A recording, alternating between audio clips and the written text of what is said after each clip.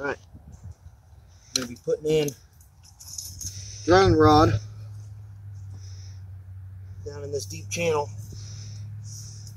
set up with a multi-lock from Hags and KO Beaver Extreme from Kindle. These KOs is the first time I got to set one, so this is a really good time to see how they work. I've heard nothing but good things. You can hear it click into place. Set flat, ready to go.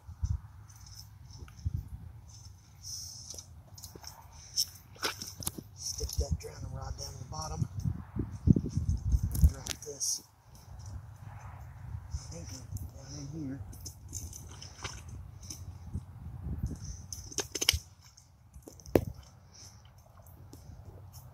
It's going to be a standard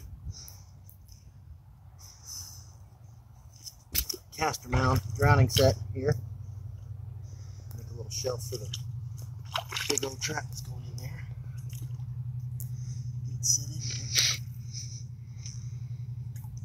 It won't go nowhere.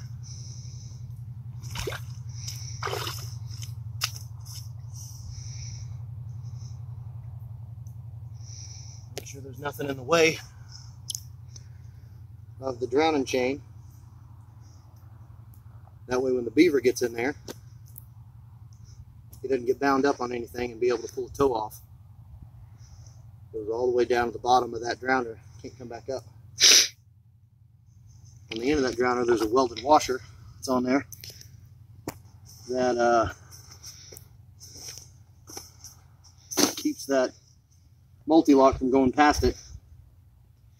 And the end of that drowner rig, that drowner rod is stuck right into the bottom of the mud. So when the beaver gets down there, he won't be able to come back up. This channel is actually pretty deep. So it's good for it. I think we're going to use a little Andy Weiser's beaver gland lure here. Need to make a little mound.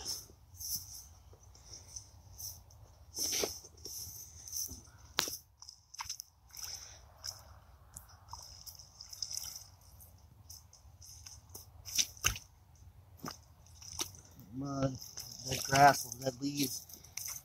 Get up here. Nice and fresh spot.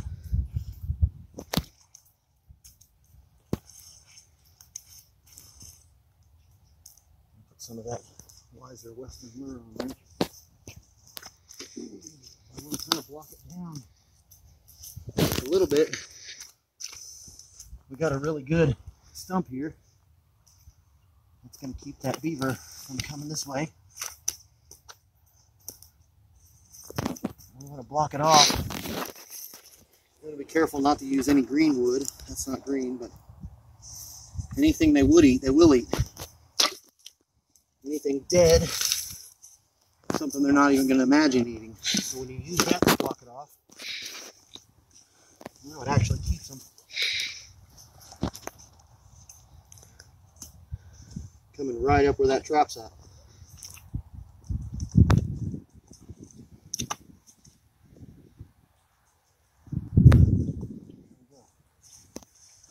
That beaver coming down through here,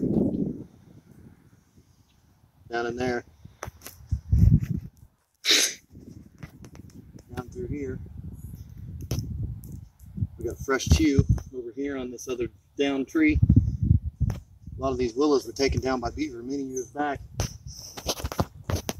This last spring, somebody came in and put in a new pipeline right across this area. And they had to dam this up, cut out all the timber that was right here in the spot, bring in that pipe, and then they put it back the way it was. So the beaver moved out for half the year due to the water level change. And now up on down this where the other two ponds and the spillways meet in, there's a lot of fresh beaver damage. Trees maybe 5-6 inches There, that's probably about 8 inches. Not too big. We're not taking anything too big out. But with this blocked off the way it is, a little bit of this castor on both sides of it, we don't have them in here. This blocking keeps them from coming over the backside and around the sides. They're going to come up right where that grass at in order to put their scent here. Generally, you'll have a beaver within a night or two. First night catch on beaver is not uncommon when you're on location. Don't be shy with your lure. Use a lot of it.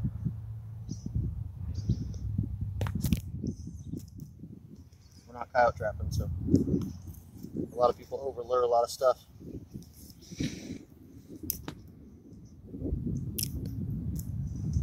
Squeeze that out a bit. That's what the beaver will care.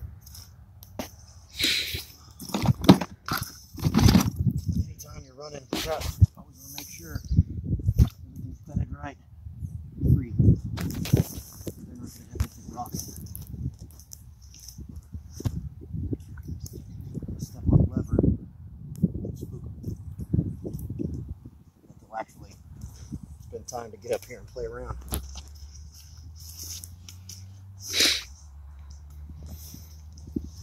This is what the beaver set looks like.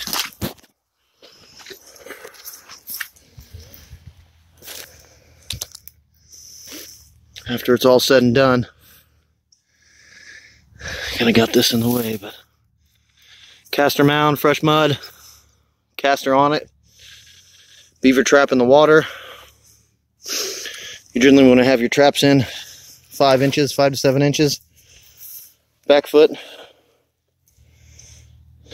less than 5 inches for front foot. Either way, I don't think those KOs are gonna let go.